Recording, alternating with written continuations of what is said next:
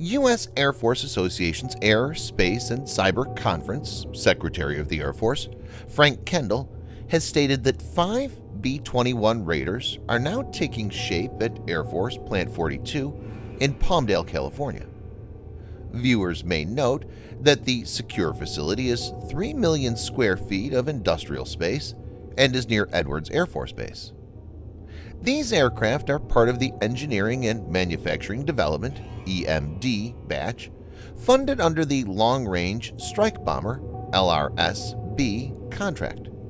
The prototypes are in various stages of production. In this video, Defense Updates analyzes how the B-21 Raider, touted to be the world's most lethal bomber, is shaping up. Let's get started. This video is sponsored by War Thunder. If you are, like us, fascinated by military vehicles and technology, I recommend you give War Thunder a try. It's a military vehicle combat game which you can download and play for free on PC, PlayStation 4, and Xbox One with cross-platform support. It has a huge variety of more than 1,200 playable aircraft, tanks, helicopters, and ships from the 1930s to the 1990s, which you can take to battle on land, in the air, and at sea on more than 80 theaters of war. War Thunder's been kind enough to offer all Defense Updates viewers a special bonus, which will grant you a free premium tank, aircraft, or ship, and 3 days of premium account time for registering using our link in the description below. So take the plunge and join more than 20 million players from around the world.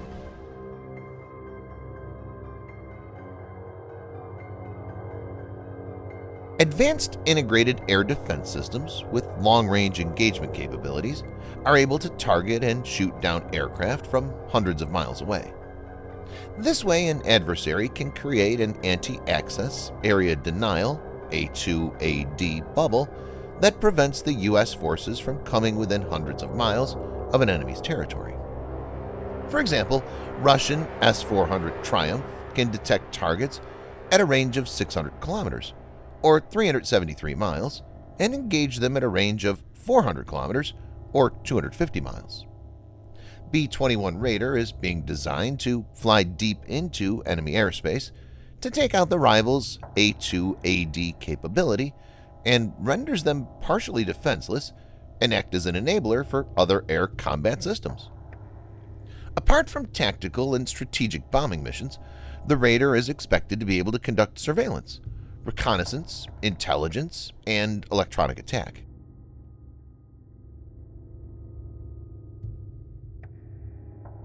B-21 is being developed under the Long Range Strike Bomber (LRS-B) program. A request for a proposal to develop the aircraft was issued in July 2014. On the 25th of October 2013, Boeing and Lockheed Martin announced they're teaming up for the LRS-B. The other participant was Northrop Grumman. On the 27th of October 2015, the U.S. Department of Defense awarded the development contract to Northrop Grumman. The deciding factor in the selection of the Northrop design was the cost. The B-21 Raider is conceptualized to be a super stealthy bomber that will be able to penetrate the most sophisticated air defenses for decades into the future and be able to take out high-value enemy targets without the rival even knowing it was there in the first place. The bomber will have a very long range and high payload capacity to carry conventional and nuclear weapons.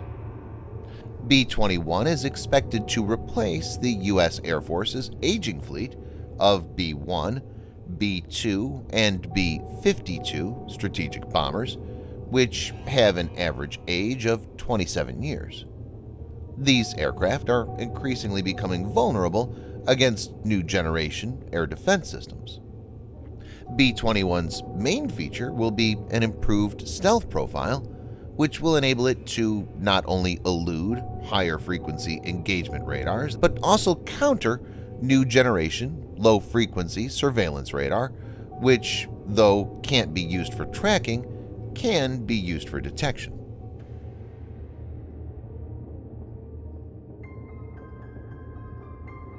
Frank Kendall has stated that he supports the service's current position that it needs to acquire at least 145 stealthy B-21 Raiders in the coming years. He made this statement about the B-21 fleet during a confirmation hearing before the Senate Armed Services Committee on May 25, 2021. Kendall told the gathered senators, "I think that is a reasonable number at this point. We're a long way from achieving that, and requirements may change over time, but as a basis to manage the program, I think that's reasonable right now."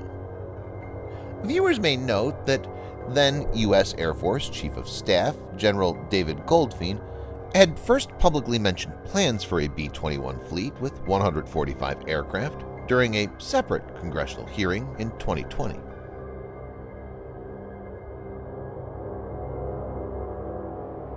In April, Representative Adam Smith, a Washington Democrat who presently chairs the House Armed Services Committee, stated that, based on a briefing he had received, the B-21 program was on schedule. He had told that the briefing was one of the most positive, encouraging things that I've had happen to me in the last couple of weeks. General Timothy Ray, head of U.S. Air Force Global Strike Command, also visited Plant 42 to get an update on the B-21 program. He stated that he saw the significant progress made on the build of the first flight test aircraft. Though the first flight was initially expected to come by the end of this year, it's now been pushed to early next year.